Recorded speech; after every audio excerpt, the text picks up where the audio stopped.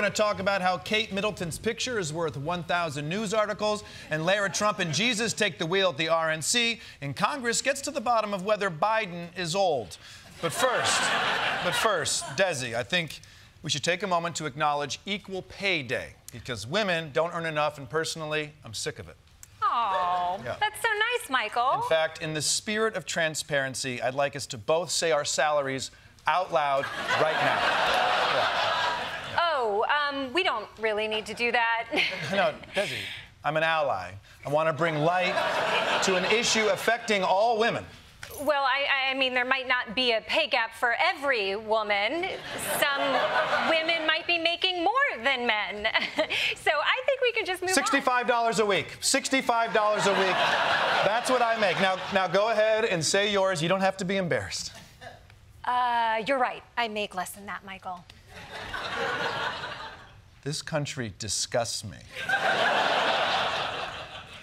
Well, now that we have that out of the way, there's a lot of election news today, so let's get into it with another installment of Indecision 2024.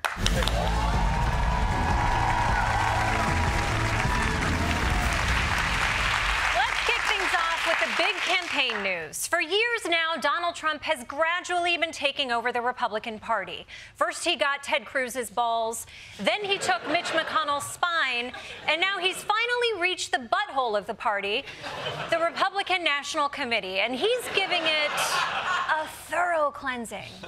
Dozens of staffers getting laid off just days after Donald Trump's handpicked team took over the organization. Top officials in communications, the political department, the data team, all getting the axe. Lara Trump, the former president's daughter-in-law, is now the committee's co-chair. In her speech nominating Lara Trump, RNC committeewoman Beth Block argued that it doesn't matter if Lara Trump lacks traditional qualifications. In a world where qualifications are often measured by titles and years of experience, we are reminded of a powerful truth.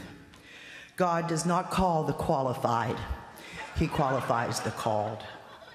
Lara Trump is the embodiment of this truth.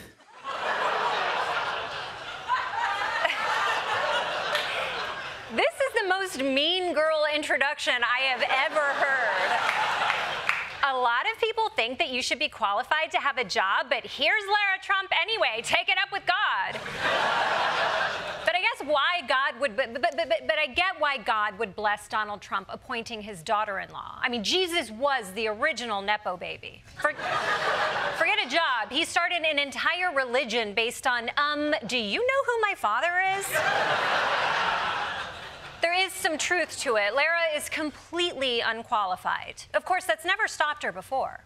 And I'll keep this world from dragging me down. Gonna stand my ground, and I won't back down.